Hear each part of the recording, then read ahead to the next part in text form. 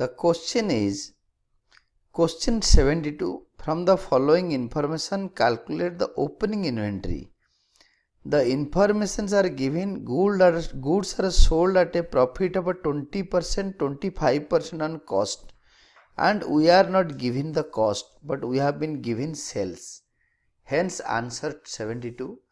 We have to find out cost, that is sales is equal to cost of goods sold plus gross profit, that is equal to implies that sales is equal to cost of goods sold plus it is written goods are sold at a 25% on cost, means cost of goods sold into 25% is gross profit, implies that we have to change the values and we can take cost of goods sold as X. Hence rupees 4,80,000 is the sales given to us in this question, and cost of goods sold is X and profit, gross profit is X by 4, 25% of X.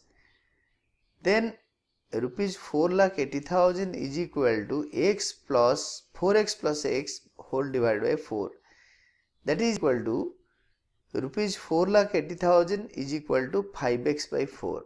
Here X is equal to rupees 4,80,000 multiplied by reverse of 5 by 4, it is 4 by 5, implies that cost of goods sold X is what? That is cost of goods sold, that is rupees 3,84,000.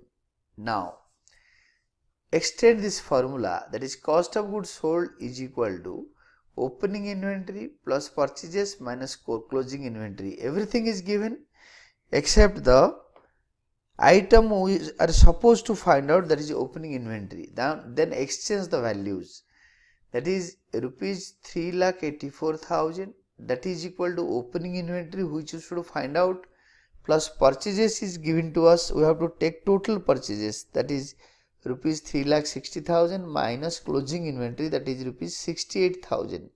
Now opening inventory is equal to rupees 3,60,000 minus plus rupees 68,000 plus rupees 3,84,000. Hence opening inventory or opening stock is equal to rupees 92,000, and which is our final answer.